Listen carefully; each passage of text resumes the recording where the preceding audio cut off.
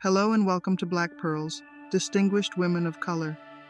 In this week, we have had an exciting journey into the lives of so many phenomenal women like Claudia Rankine, who is inspiration in the world of literature, Jessica O. Matthews, an innovator of sustainable energy. We delved into the life of Margaret Busby, who is a trailblazing publisher.